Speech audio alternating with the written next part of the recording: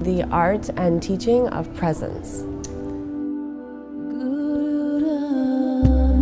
That was the difference between you and other yoga teachers that I go to, is like the second that you walked in the room, I could feel that you were in the room and the energy shifted.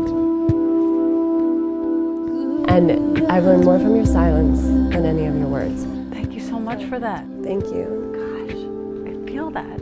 Thank you, Lizzie. Thank you so much. Wow.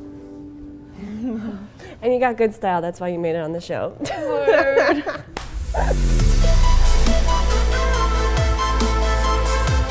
There are people who live and create from the heart.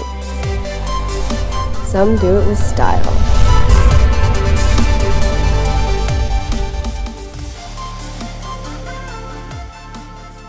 So many people come to New York with their dreams. They tend to have an intense drive from a very deep place.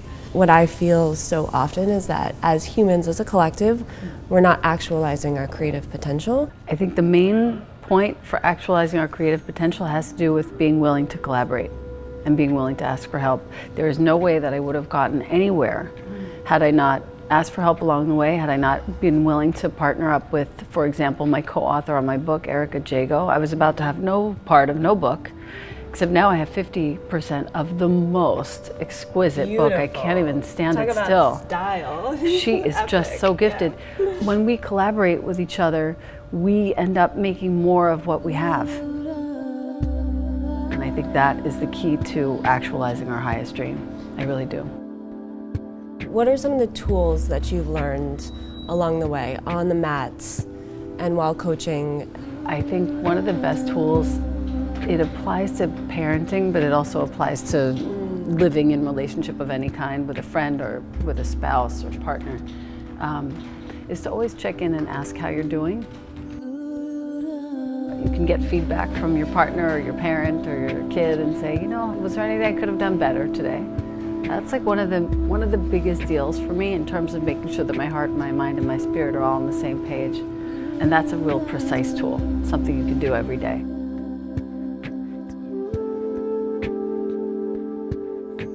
Another tool that I've learned is to listen well. How do we do that? You have to just practice. It's sort of like playing the piano and getting to Carnegie Hall. There's only one way. If I don't practice listening, I'm not going to be good at it. Then I'm practicing listening to the voice in my own head, which is not telling me the truth about anything. Right. I'm not listening to what's happening around me, and so I can't really get the whole picture. So the tool is practice listening. It is the most important thing we can do. It doesn't matter with whom we're in what relationship. It is listening that is going to answer and heal everything.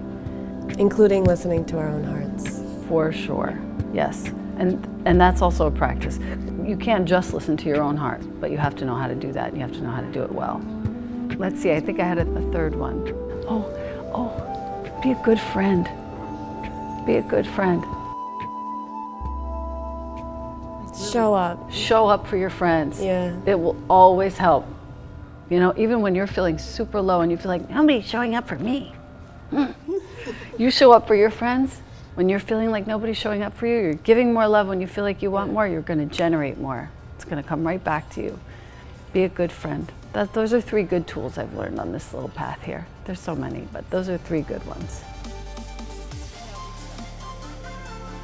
Ask yourself what it is that your practice brings to your life.